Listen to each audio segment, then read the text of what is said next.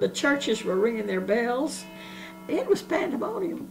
And the two divisions out at the camp came out full force and marched all the way from Camp Metcalfe out to the Cotton Palace. It was quite a day.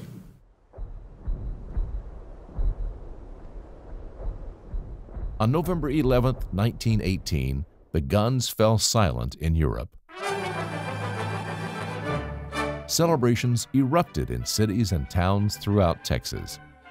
In Fort Worth, an estimated 275,000 people attended a victory parade. The war had vaulted the world into the modern age, and Texas transformed into something almost unimaginable before the war, an economic power. The Lone Star State had become one of the epicenters of American military aviation and infantry training. Texas produced food, raw materials like cotton, and was now a major producer of oil, which began to displace farming as the main engine of the Texas economy.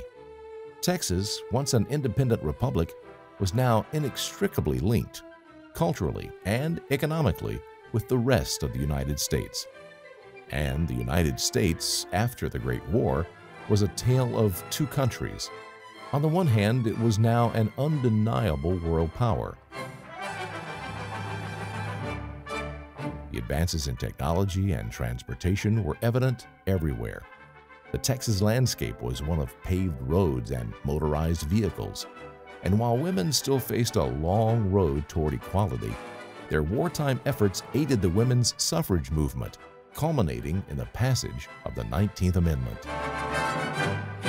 At the same time, issues of justice, race, and equality still burned for African Americans and Hispanics who had served their country in wartime, yet continued to suffer under racist Jim Crow laws of the South. The celebrations of Armistice Day in November 1918 were followed by the Red Summer of 1919.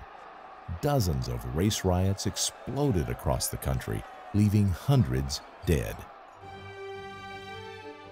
One thing that united all Americans is that they were tired of war. Warren Harding was elected president in 1920, promising a return to normalcy. But there was no going back. The old world had crumbled, and a new, modern world was born.